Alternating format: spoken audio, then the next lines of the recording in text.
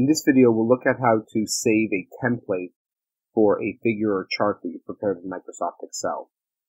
So we're going to plot a spectrum here, a UV-Vis spectrum. So here's some data that I collected with the spectrophotometer.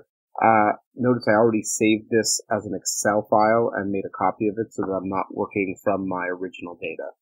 Some versions of Excel will let you select the two columns. Some of them require that you select only the data. I'm going to select the two columns because that's an option to me. And I'm going to plot this as a scatter plot with smooth lines because we have enough data to deal with smooth lines here, meaning that we're not worried about missing data points here. Now, this default formatting is not really good, so we have to go through and change all the things we don't like about it. So one of the things we don't like about it is we don't like the grid lines. That's really not appropriate. We also don't like the title over here. Titles aren't good. We're only going to have a caption. We'll put the caption in Word afterwards. Also, you'll notice here that the range is from 0 to 900 nanometers. We only care about, let's say, the UV region, so we can go here and change the region. So double-click on the axis brings up the formatting axis. And so here there's a lot of things we can do to change it. So we'll go and we're going to change the axis options, and we'll change it from 200 to, let's say, 400. We can do the same thing with the y-axis. I'm going to add tick marks so that we can see where these numbers actually correspond. So here we have the tick marks that just showed up over here by each of these numbers over there. Alright, so there's a number of other things we can do to make this a little bit better. We should add axis labels. So we'll go to Format here, Chart Design, Add Chart Elements. So you can put an axis title. So format this horizontal axis over here. Maybe this is wavelength. We can also change the font size and other things. So we can make it bold, not bold. We can make it size 12 font, size 14 font.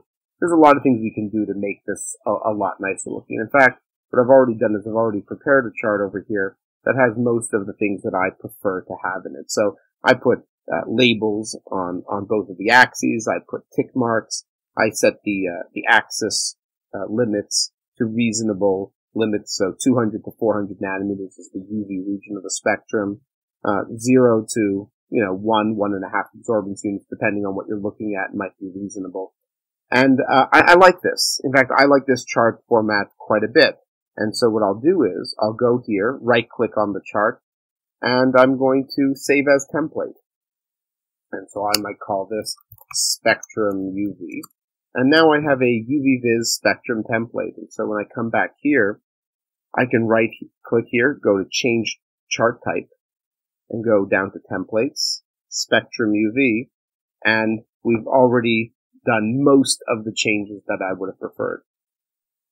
In fact, just to show us that we can do it, we go here, we insert our chart type, again, really bad formatting that we don't like, right-click, change chart type, template, Spectrum UV, and already a lot of the changes that we prefer have been made, so we don't have to do this time and time again. Also, it's useful to move this chart, right-click on the whole chart area, move chart, and instead of being an object in this spreadsheet, I can make it a new sheet and call this Spectrum 1.